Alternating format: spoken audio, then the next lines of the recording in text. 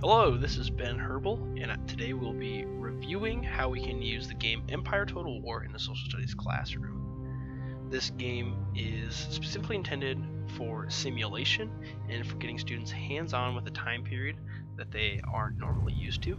Usually they're used to primary source document, recreations, or old paintings of still life people, and it's hard for them to conceptualize this time period because of that.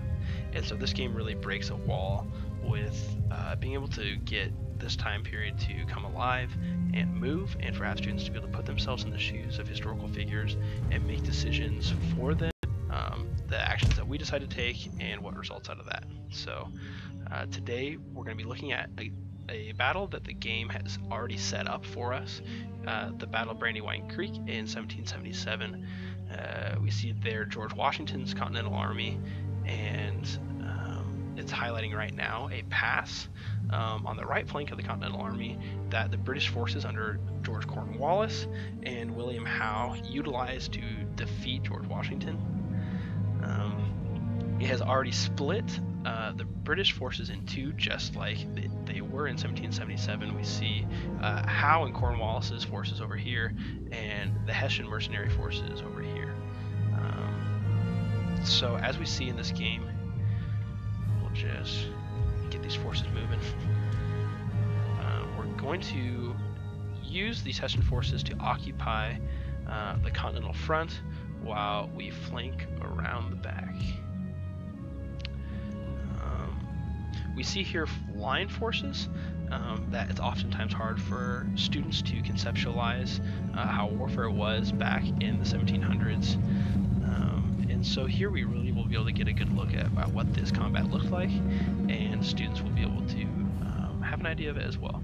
So within the game, we'll be able to see, hopefully get students to think about what impacted the battle, what technological forces were used back then. As we see here with these light infantry forces that we have selected now, they can place stakes in the ground.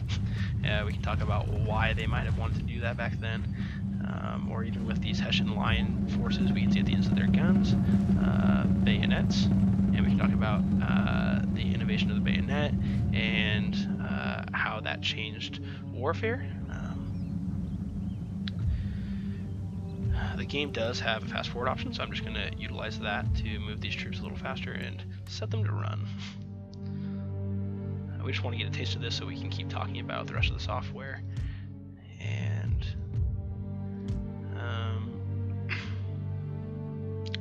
so this game can be employed in an 8th grade social studies class here in Nebraska under the state standards that have 8th grade teaching about U.S. history, and then also in a U.S. history class in high school, if we're going to be talking about the American Revolution. But this class can also be used in a world history course as we talk about imperialism and what that looked like. This game has a battle portion like this where we can see battles take place, but it also has a campaign map where students could control a nation and make decisions of imperialism as they move around and control their armies and control their cities. So this game really does have so many different facets we can use. We're going to have our artillery unlimber here and turn around and see how artillery played a role in the battlefields of the 1700s.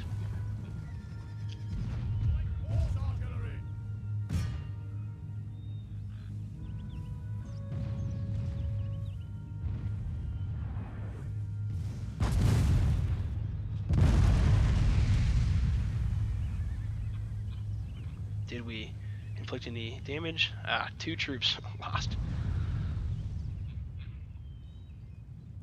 So the great thing is, each student, if the resources were available, would be able to simulate this on their battles at the same time, or simulate this on their computers at the same time, and compare with their classmates their results. This also opens the door for talking about the results of their battle. In real life, the British forces did outflank the Continental forces of George Washington and routed them, and it led to the occupation of Philadelphia. But maybe in their battle, they send their troops around the flank and nothing happens, and they end up losing, or or maybe the students decide to push all of their forces up the middle here, and they end up losing.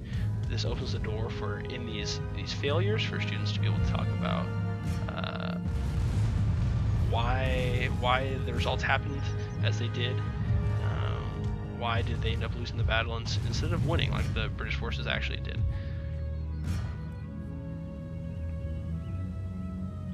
We see our forces over here have been discovered, and they're gonna pull around some cavalry and other forces to meet us.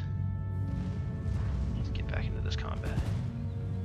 So we see how the line infantry line up, kneel, and fire their shots, and then kneel and reload, and the next line fires. Students can get an idea of how this combat looked, probably like they never have before. It also allows us to draw comparisons between, let's say, the lighter line infantry or Minutemen of the Continental Army versus the heavy and well-trained forces of Britain.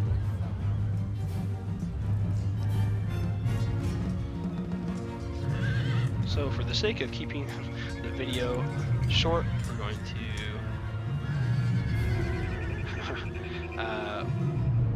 exit out, and we can talk about the rest of the program and how we can use it in a classroom.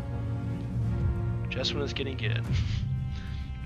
This game, at the end of the battle, it'll show the results, how many we deployed versus how many we ended up losing in the battle. This game also allows us, as educators, to set up other battles, not just what's pre-gened in the game, but to be able to, let's say we want to recreate the Battle of Bunker Hill. We could select a map, go in and select the forces we want, United States and England, and then go in and assuming that early in the war, all we have are some Minutemen militia, and set up the battle like so. This game also offers the ability for multiplayer local area network and having students play against other students in the classroom, perhaps even letting students figure out who the best Imperial general was. It gives students something to be motivated about and a fun platform for a competition, and hopefully good enough graphics to keep them entertained, and it isn't a bunch of pictures or even a tabletop simulation, but to be able to have technology like this is really great for meeting students where they're at in terms of video game technology. That does also create a problem with students who are good at video games versus students who have never touched a video game or are bad at playing games on the computer. It does definitely create a tension that has to be overcome in the classroom. This game marks very high when we evaluate it in terms of connecting with the curriculum and authenticity and user friendliness to be able to have a nice, clean, professional game. The sound and the graphics are immersive and fluid. This game, when we evaluate it out of blooms, we see that it hits high in application and simulation to be able to apply what we're talking about in class and being able to see it played out. For the SAMR model, it fits into the redefinition portion of transformation. So this tech allows us to create new tasks previously inconceivable. Previously, without this technology, we wouldn't be able to simulate the Revolutionary War, or be able to see what battles looked like back then, or what factors played a role in that. Yeah, so this game definitely has drawbacks for implementation with the cost of the game and being able to have computers that will run the game well for students. So another option is to have just the teacher running this game from the front and students being able to see the simulation.